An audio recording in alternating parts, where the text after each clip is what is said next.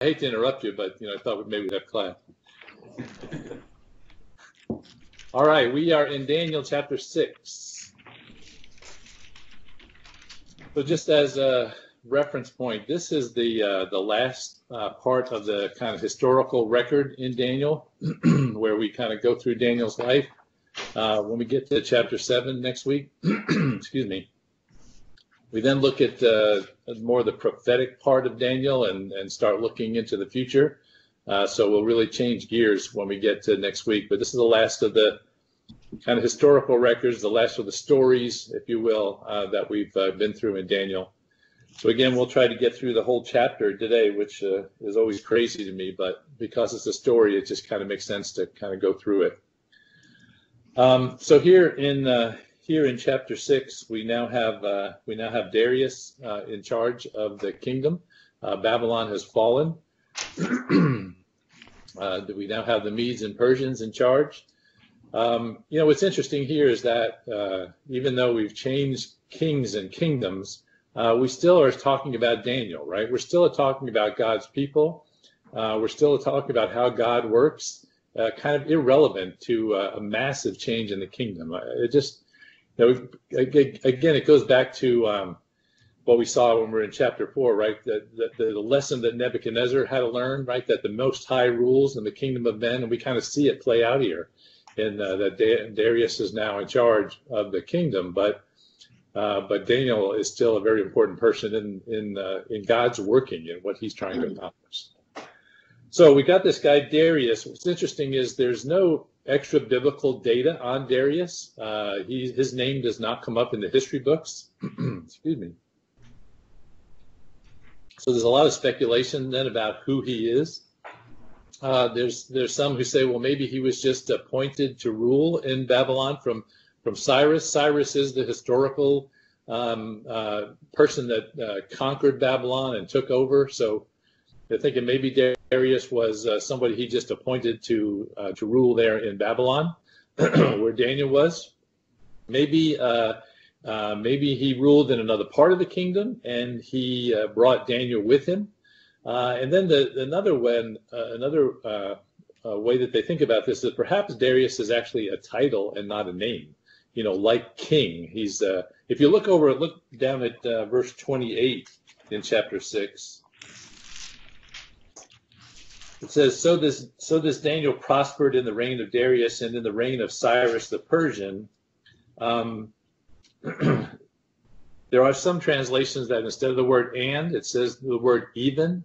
So in other words, you would have, he prospered in the reign of Darius, even in the reign of Cyrus the Persian. In other words, they're naming him the same person, right? It's just, you could say that he prospered in the reign of the king and the reign of Cyrus the Persian, right? Something like that.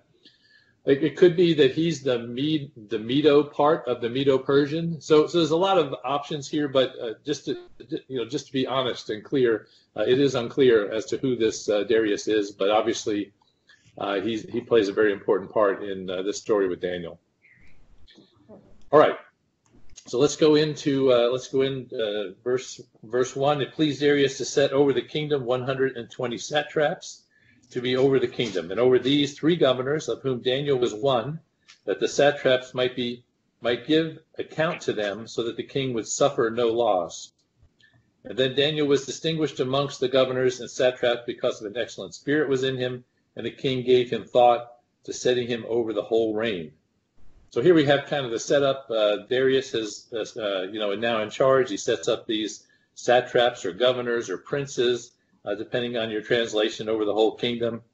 And then they had 3 folks who were in charge of all of those, and these were called governors or something. And Daniel was one of them. And then, in verse 3, he actually distinguished himself amongst even those, as we see. So again, you look in verse 3, he distinguished himself among the governors and satraps because of an excellent spirit was in him. So again, you can't think of this word spirit as being something with regard to something spiritual. It's more just saying the guy was sharp. He was smart. He knew what he was doing, and he had some experience. That's what they mean by that. Excuse me. And so that's why they put him in charge. Now, you got to remember, at this point in time, Daniel's probably in his 90s, right? This is way late in his work with regard to the efforts in Babylon. He's in his 90s, but he's still very sharp. He's still someone that they want to have in charge.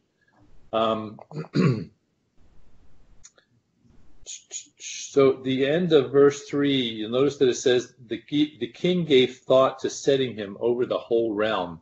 So here he has these three governors, Daniel being one of those, but he's thinking about actually putting him in charge of the whole kingdom. Again, kind of in the way that he was with Nebuchadnezzar and Belshazzar, is kind of the prime minister. Darius is thinking about doing the same thing with him.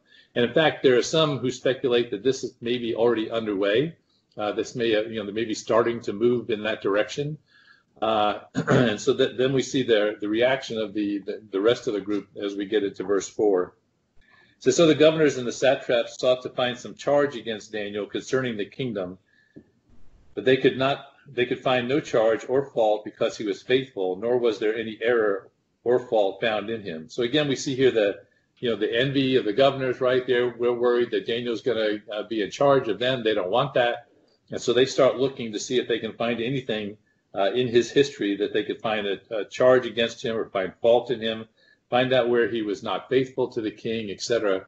And frankly, it's just shocking, right, that they find nothing. 90 years of service and they find nothing to go against him. This is why I don't run for president. I don't want them digging into my background like this. Is no telling what they might find. But here you see they dug into Daniel's background and they couldn't find anything. It's you got to say that's a pretty amazing thing that's going on right there. The other thing just to mention is that Daniel grew up in a situation where as a teenager he's brought into this very terrible situation where they don't honor his God. They do all sorts of evil and sinfulness, and still in the midst of that, from age 12, 15 or whatever to age 90, he never bows to it. It never becomes something that influences his life. He still stays pure. He doesn't allow it to change who he is. Again, it's not like he lived in a pristine society and that's how he could stay pure. He was in the midst of a pretty terrible place. And still he was able to have a life that had found no charge against him. All right, verse 5. And then these men said, "We shall not find any charge against Daniel unless we find it against him concerning the law of his God." Right? So the other thing to recognize here is they recognized who Daniel was. They recognized the relationship that he had with his God. And they said, well, the only thing that we can find against him is because of his relationship with God. That would be a pretty awesome thing for someone to say about you, right? The only thing we can find wrong with this guy is this relationship that he has with God. I think that's pretty profound. All right, where are we? Verse 5? Yeah, verse 5, no charge against him. So verse 6, so these governors and satraps verse 5. Then these men said, "We shall not find any charge against Daniel unless we find it against his concerning the law of God." And so these governors and satraps thronged before the king and said thus to him, "King Darius, live forever." So before we get into what they say, mine says they thronged before the king. I'm not sure what yours says, but this assembly that they had before the king, many of the commentaries said this would be a very unusual thing. The throng means they came in a hurry. They rushed in. This whole crowd of people rushed in to see the king. This would not be a normal thing, and frankly, would not be looked upon well by the king for these folks to come in. So it's kind of surprising that they did this. Of course, they start out with the, King Darius live forever, right? The obligatory statement they've got to say right up front. And then in verse 7, it says, "All the governors in the kingdom and the administrators, the satraps, the counselors, the advisors have consulted together to establish a royal statute and to make a firm decree that whoever petitions any god or man for 30 days, except you, O king, shall be cast into the den of lions. Now, O king, establish the decree and sign the writing so that it cannot be changed according to the law of the Medes and Persians, which does not alter." So again, verse 7, all the kings and governors of the kingdom, the administrators, etc. So is that a true statement? it's obviously not, right? Because Daniel's not there. I'm having a little trouble hearing you guys. Maybe you just need to speak up or try it, right? Just somebody say something. Can you hear us now? Yeah, you're kind of in the background. Hello? How about now? Yeah, it's still very quiet. I got my volume all the way up, and I'm still having trouble hearing from your side. But okay, well, just know you have to speak up in order for me to hear it. Yeah, I don't think turning our volume up is going to help. Yeah. So where's the down button? All right, let's get back to it. So again, he says all the presidents, all the governors, right? And obviously that's not a true statement at all because Daniel's not involved, and he was not only one of the governors, he was the prime governor, and he has not been involved in this. But to the king, they say, oh, it's all of us. We all agree this is something. But so they're making a false statement to the king. They hit him right in his point of vulnerability, right, which is his pride, right, saying, oh, listen, we want you to be a God for 30 days, right?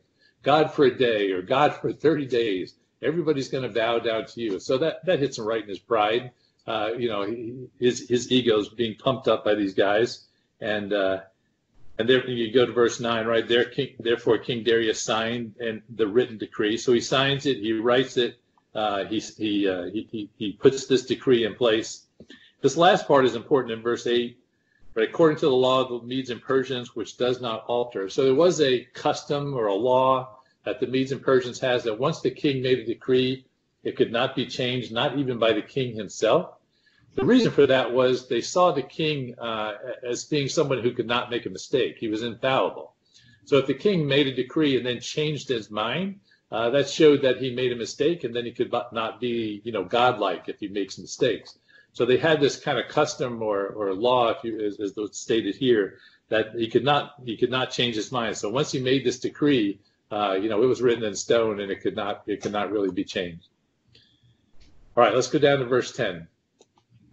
Now, when Daniel knew that the writing was signed, he went home, and in his upper room, with his windows open toward Jerusalem, he knelt down on his knees 3 times that day and prayed and gave thanks before his God, as was his custom since his early days. All right, so Daniel hears about the decree, and what's his response? Disregard it. Yeah, no big deal. Right? I mean, he essentially just goes about his normal day. Right? There's no change because of this decree that the king has made. So let me ask you a question. So he's in his upper room, windows open towards Jerusalem. He kneels down on his knees 3 times a day. Does this sound like the Muslims to you? It does a little bit, right? So let me ask you this: why is he praying towards Jerusalem?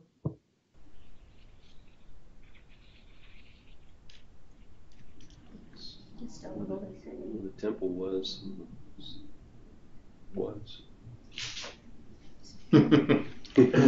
He's waiting to hear somebody say something. It's where the temple was, but it's where God was, right? In their mind, that's where God lived, in the temple. So they're praying towards God. But why don't we do this today? Why don't we pray towards Jerusalem? God's not there. God is, right? So I just wanted to get that in your head. So that's why they're praying towards Jerusalem. That's where they believe God was. We don't pray towards Jerusalem. So why 3 times a day? Morning, noon, and night shall I pray. Yeah, morning, noon, and night. This is actually, if you go back through Scripture, all through the Old Testament, God talks about them saying that they should come before morning, noon, and night. So this is not something Muslim. This is something very, very Jewish, very Christian for us to be praying. In the New Testament, we talk about praying without ceasing, right? So this is this regular prayer. They prayed towards God. So there's really nothing unusual about what we see Daniel doing here. So I wanted to make sure you got that. Now, I will ask this. So he doesn't change the pattern of his life, right? But there is this new law in place. So he's made this decision that he's going to disobey the law of the king. Why? Since God is greater. God's law is more important. Yeah. I'm going to hide your faith. I'm just getting you to say things that are obvious, but sometimes that's important to get it locked in our heads. because when God's law conflicts with the laws of man, we have to obey God's law, right? So his relationship with God was more important than this relationship with the king, and he had to obey God's law and pray to his God. I will ask this question: why didn't he close the windows so nobody could see him? Because he probably never had before. Yeah. He wasn't He ashamed. could now, and then he wouldn't get in trouble. But yeah, He wasn't ashamed. He knew God would take care of it if something did happen. Yeah, I just think that a lot of times we think to ourselves, if as long as I hide my Christianity, I'll be okay. As long as no one knows, no one will abuse me. Daniel was not that way, right? He was very open, very clear about what he believed. He left the windows open. He understood that people might actually see what he was doing. But again, his relationship to God was more important than what people thought about him. I'm afraid we fall into the camp of we would have closed the windows in order to keep ourselves out of trouble. We would have rationalized, hey, listen, I'm still praying 3 times a day. I'm still praying towards Jerusalem. What's the big deal whether my windows are open or not, right? We have a way of rationalizing to keep ourselves out of trouble. It's all about self-interest and self-serving, etc. So I just want to point that out, right? All right, let's go on to verse 11. Then these men assembled and found Daniel praying and making supplications before God. So yeah, they didn't just happen upon Daniel, right? They're waiting. They know what's going to happen. They knew he was a religious man. They knew he prayed to God every day. So they're sitting there waiting for him. Daniel prays and he sees it. And then in verse 12, and they went before the king and spoke concerning the king's decree. Have you not signed a decree that every man who petitions God or man within 30 days, except you, O king, shall be cast into the lions? And the king falls right into their trap, right? The king answered and said, the thing is true according to the law of Mede and Persians, which does not alter, right? So he has set himself up. And so they answered and said before the king, that Daniel, who is one of the captives from Judah, does not show due regard for you, O king, or for the decree that you have signed, but makes his petition 3 times a day. So just look at the language of this, right? That Daniel, that captive, that guy who came in as a foreigner, you've put him in charge of a bunch of stuff, but he's just a captive, he's just a foreigner. That Daniel. I can just hear the language dripping off of their lips as they say this, trying to deride Daniel in front of them. They just they love doing this. And then, in the midst of it, they show a misrepresentation of his intentions, right? He says, he does not show due regard for you, right? He's saying, Daniel obviously does not regard you, does not think much of you as king, and he's just slapping you in the face by doing this prayer thing. I just think we see the same thing in the world today when a Christian does something, all of a sudden they misrepresent the intentions. Whether it is, you don't go out drinking with the guys at work, and so all of a sudden you're not a team player, right? Or you're not doing what's expected of you because you're somehow honoring your God. So I think kind of misrepresenting intentions is something that happens very regularly, and we see that it happens here to Daniel. Then we have verse 14, and the king, when he heard these words, was greatly displeased with himself and set his heart on Daniel to deliver him, and he labored until the going down of the sun to deliver him. This is kind of a fascinating verse, right? That the king doesn't blame the governors, he doesn't blame Daniel, he blames himself, right? That he was displeased with himself, or he was upset with himself. The word there is he felt rotten. Is actually the translation of the correct word. He felt rotten about himself. And so then he sets his heart on Daniel. He tries to figure out a way, how do I get Daniel out of this? Where's there a glitch in the law that I can say, hey, let's let Daniel go. We can't be throwing him into the pit of lions. He labored till the going down of the sun to deliver him. So one thing you need to understand about the laws of the Medes of the Persians was, once they found out someone had done something wrong and there was a punishment for it, they were supposed to kill him before the end of the day.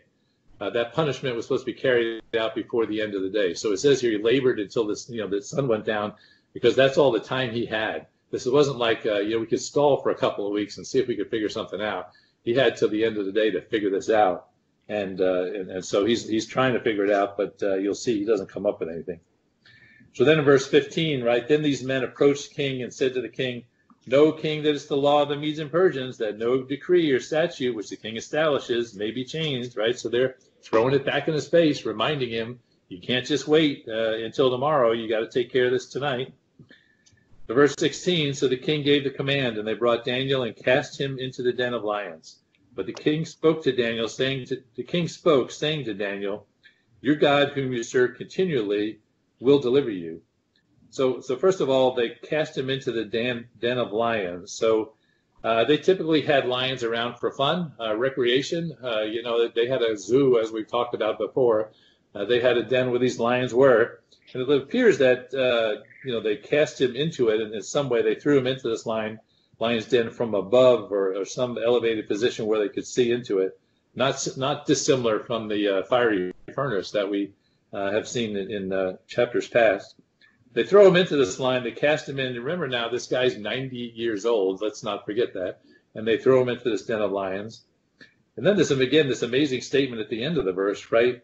Your God, whom you serve continually, will deliver you. I want to think that the king is really nice here, and that he's thinking, Daniel's going to deliver him. I think that you could also read this as go, your God, whom you serve continually. In other words, if you didn't serve him continually, you wouldn't be in this trouble, right? So there may be a little derision in what the king is saying here. It's kind of unclear whether he is, but he certainly understands that Daniel has a God, and that Daniel's God is served continually, right? And he's saying that, hopefully he will deliver you. He may deliver you. It depends on the translation that you have, whether it's a definitive or whether he's saying he may do. Anyway, so he makes the statement, and then in verse 17, then the stone was brought and laid on the mouth of the den. The king sealed it with his own signet ring and with the signets of the lords, that the purpose concerning Daniel might be done. So they roll a stone over the entrance of this pit, and then they seal it and seal it with the signet ring of the king and with the signet ring of the lords or the governors who were with him. So I got to ask the question, why did both of them seal the tomb? Why did the king seal it, and why did the Lord seal it? I think they didn't trust the king that he might try. I think the lords did not trust the king because he really favored Daniel, obviously, from what he said. They're afraid he might go and slip in, get some of his men to move the rock and get Daniel out of there. Okay, so that's why the Lord sealed it. Why did the king seal it?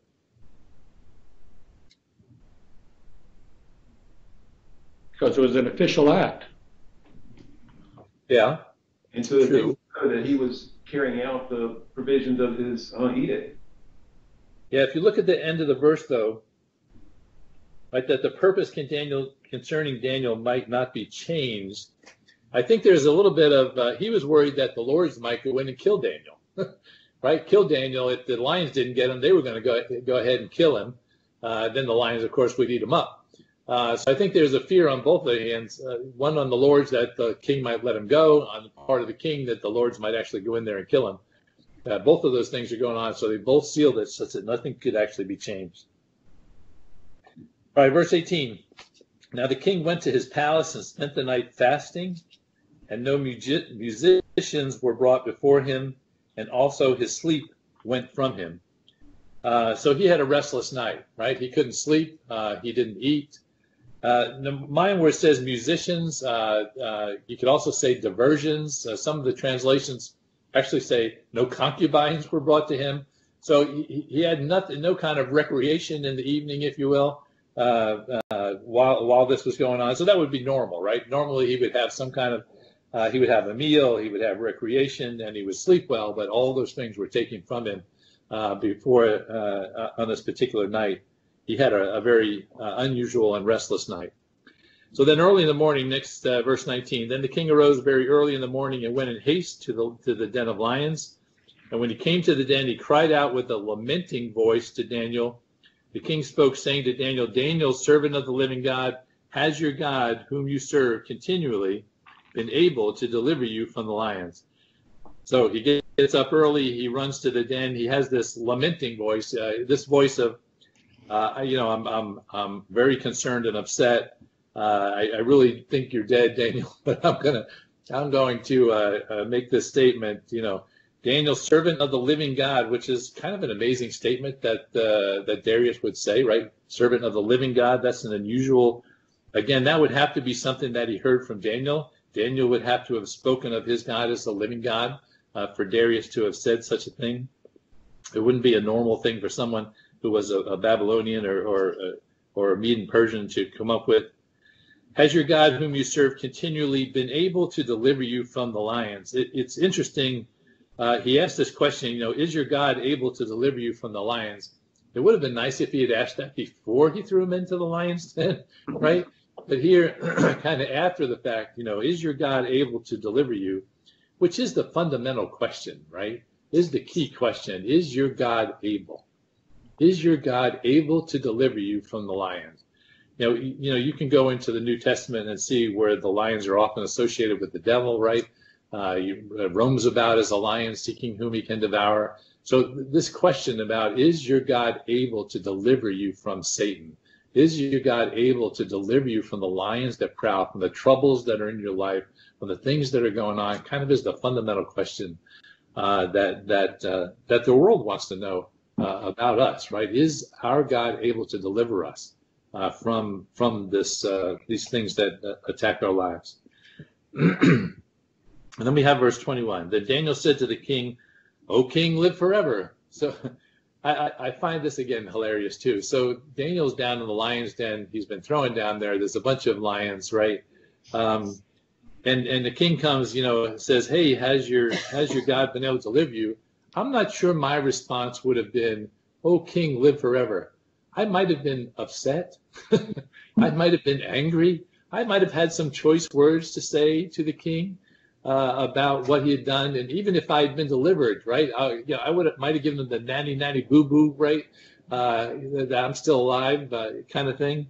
But he doesn't. He has great respect still for the king, right? He doesn't lose his character, even in the midst of victory, right? He doesn't lose his character in the midst of trouble, but he also doesn't lose his character in the midst of victory. I think that's a very important statement. He doesn't show a pride over the king at this point in time. And then in verse 22, my God sent his angel and shut the lion's mouth, so that they have not hurt me, because I was found innocent before him. And also, O king, I have done no wrong before you. So two things that Daniel says here. First of all, he shuts the lion's mouth, but then because I was found innocent before God, God saw that I was innocent and there was no reason for me to die, and so he did not allow the lions to attack me. But then also, I've done no wrong before you. So interestingly, this is the first time that Daniel has said anything in this whole chapter, right? He's not responded to the king at all. When the king said, you've done this thing wrong, you disobeyed me, these people brought charges against him. No response from Daniel until now. Until God has delivered him, until God has shown that he is innocent, then he can say to the king, now you can see that I'm innocent. Now the proof is there, and I can show you that I've done nothing wrong, even to you.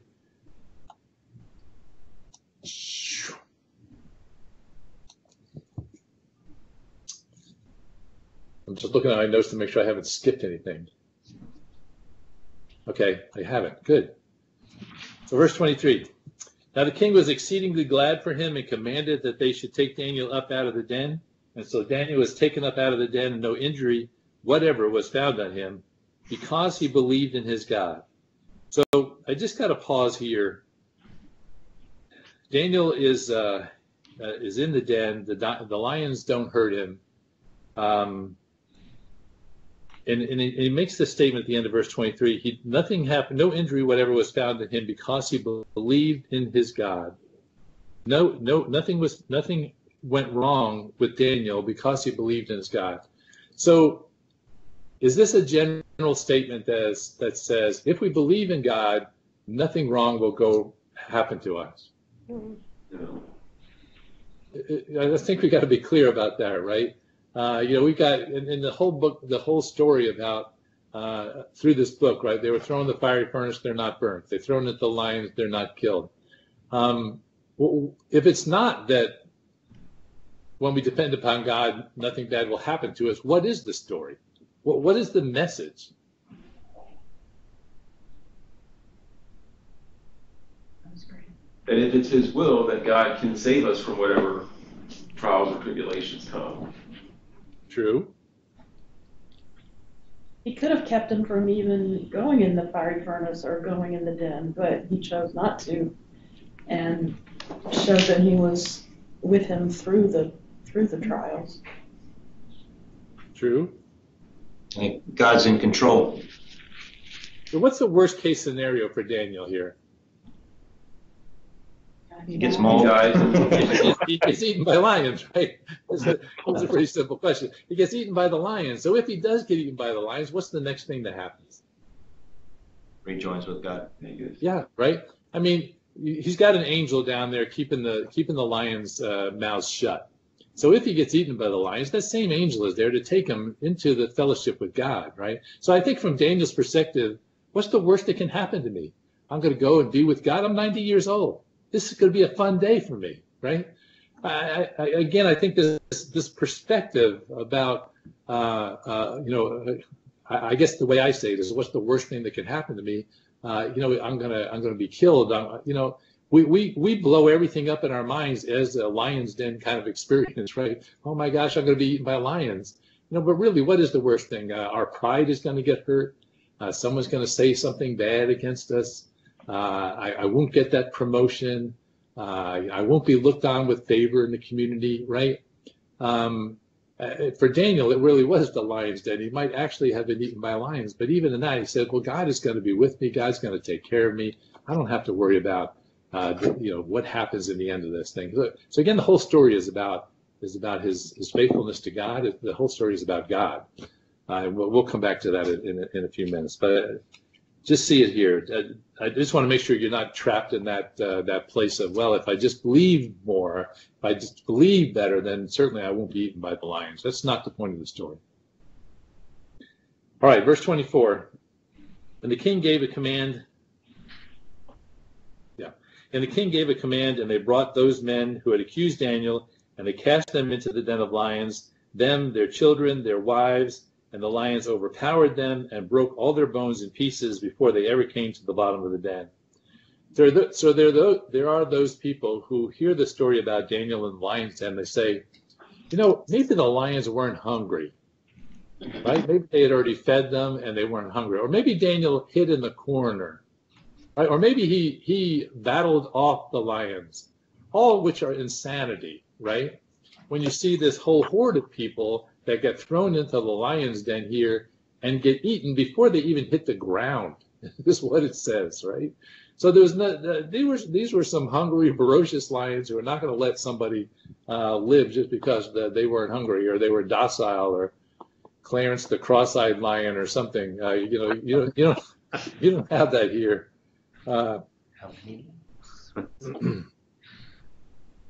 All right, let's go on to verse 25. So then we have this amazing proclamation. Let me just read it, and then we'll talk about it. It says, Then King Darius wrote to all the peoples, nations, and languages that dwell in all the earth, Peace be multiplied to you. I make a decree that in every dominion of my kingdom, men must tremble and fear before the God of Daniel. For he is the living God, and steadfast forever. His kingdom is the one which shall not be destroyed. His dominion shall endure to the end. He delivers and rescues. He works signs and wonders in heaven and on earth, who has delivered Daniel from the power of the lions. So it's kind of an amazing proclamation that the king makes here. Now, as we said back a couple of chapters ago when we had a similar proclamation from Nebuchadnezzar, it's very likely that Daniel wrote this proclamation, right? Because the words in it are very, very Jewish. Again, saying that he is of the living God, that he lasts forever, he shall not be destroyed. These are all kind of things that it's very likely that Daniel wrote for the king. But it's kind of amazing that the king would sign such a proclamation. Right? He's just learned not to sign everything that comes before him, right? He's learned not to be Radar O'Reilly, right? Not just sign the papers, that Radar brings them to you, right? But sorry, I don't know why I'm bringing these weird references every once in a while. But he's learned not to do that just because of what he'd just gone through. So he certainly read this and understood it and believed it to some sense before signing it and making this proclamation. It's kind of an amazing statement that he says that that he's the God of a kingdom that lasts forever, and that he has these kinds of characteristics. All right, and so then verse 28, we end it with, so this Daniel prospered in the reign of Darius and in the reign of Cyrus the Persian. So again, whether that's one person or two people or a governor underneath the king is uncertain, but he certainly prospered during that reign as long as he lived. Now, I want to actually step back again now that we've kind of read the story and talk about a couple things. The theme of this story, and frankly the theme of the whole first 6 chapters, is not about how wonderful Daniel is, how great Daniel is, right?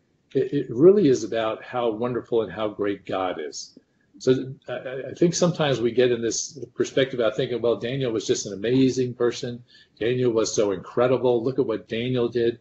But you really got to get your eyes on what God has done through Daniel, right? What God has done in delivering him, in delivering the 3 young men, right? In the handwriting on the wall, all those things that God did is the real theme of it. Because Daniel constantly gives glory to God.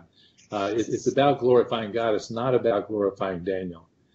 So I would say that it's not for us to try to be more like Daniel. It's really for us to try to understand our God more, for us to really understand who God is more. That really should be the overriding message of the book. So what I want to do back in chapter 2, when we looked at the story there, we kind of summarized some of the character qualities of Daniel. I want to go back through this story and look at the character qualities that we see in Daniel. Now I'm going to do this, even though I just said don't focus on Daniel. It's all about God.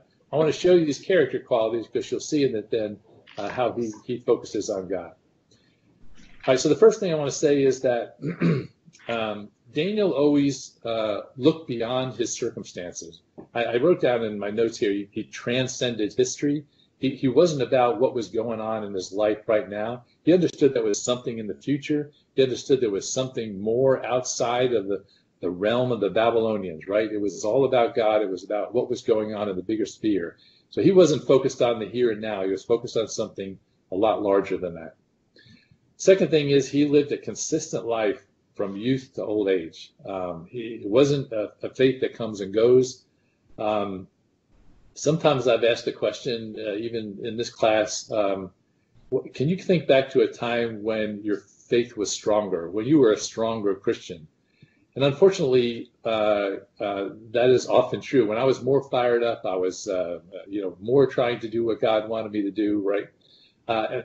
You can't say that about Daniel. He was consistent throughout his whole life, and that ought to be something we ought to try to be. It's just more consistent in the way that we live towards God. Thirdly, he fulfilled his calling, right? He lived in the center of God's will all the time. I got to say, some of these things I'm saying are sometimes just rewording the same things, but he lived in the center of God's will. He was always trying to do what God wanted to do and not worried about the consequences. Nextly, he always had the right attitude. Oh my goodness! In the midst of all the things that happened to him, you never saw him railing against the king. You never saw him railing against his captives. You never saw him whining and complaining, right? He was always focused on God and on what God was doing and on putting his life in God's hand.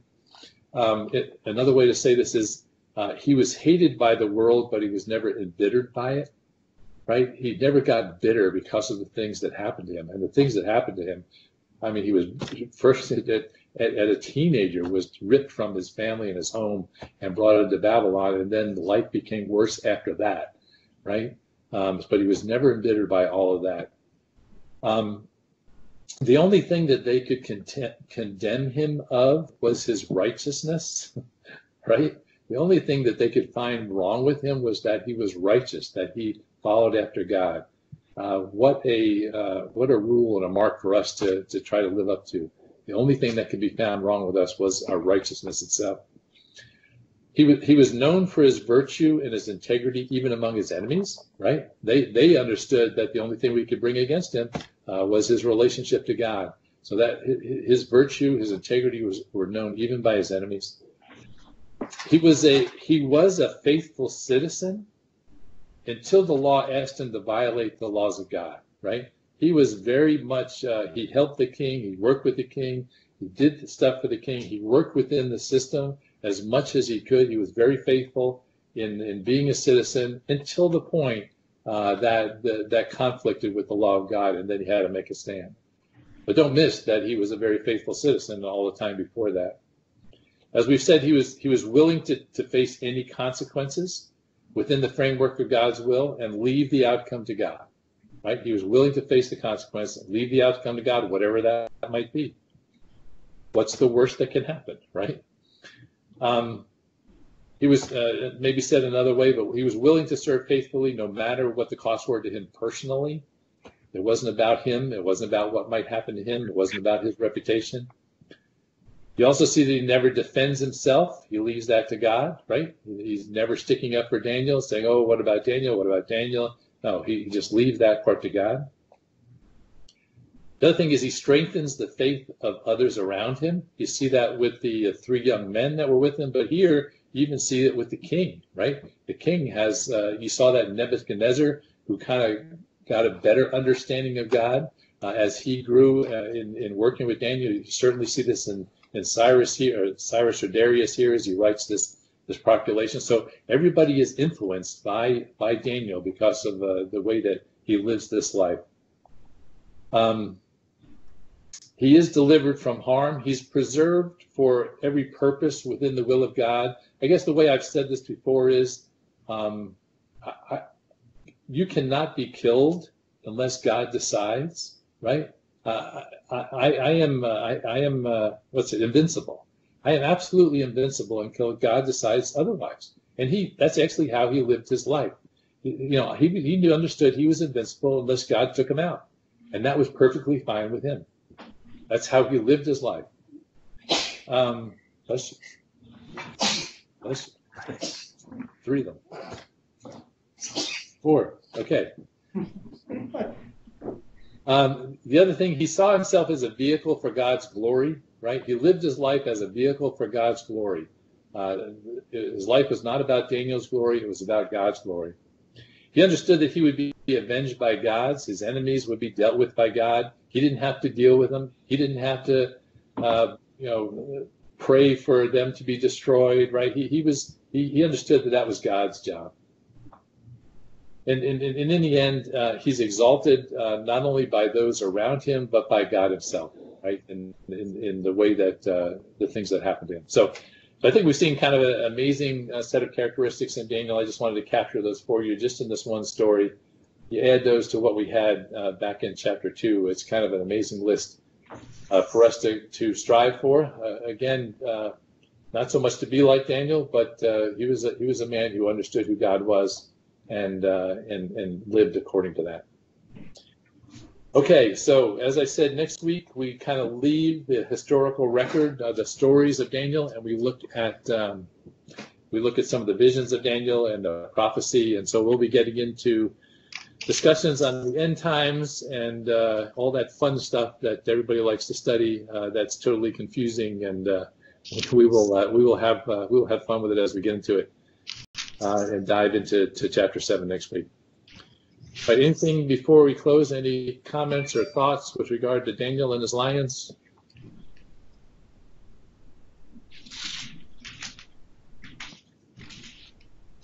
Okay, listen, y'all have a great week. Let me just pray for you before we go.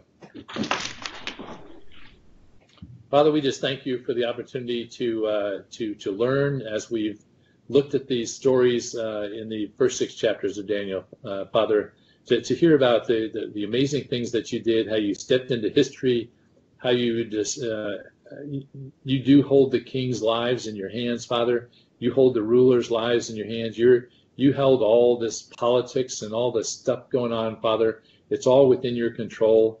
And Lord, help us to just be more cognizant of that. Help us to be more dependent upon you and just trust, Lord, that you've got it in control. When it seems to be out of control, you've got it in control, Father, because you've got a completely different perspective on all the things that are going on, whether that's in the government or, Father, even in our lives, Father, as things go on, that you are in charge, you're in control, and that we can trust you even in the midst of what might be some strange times, Father. But we just ask you to be with us as we go into the worship time. We ask you to be with the speaker, Father, and we just ask you that we can bring away something about relationships that'll be important to us. We just thank you now, and we pray these things in Jesus' name. Amen. All right, y'all have a good week. Thank you. See you. Thank you, Rich. Bye. Oh, Bye. Bye, Rich.